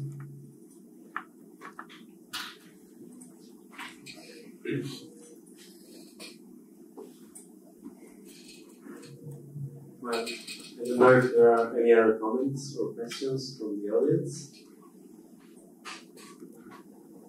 If not, I think we can close today. Pierre, it was a pleasure to hear you. Thank you for your generosity, and thank you all for coming tonight. Thank you.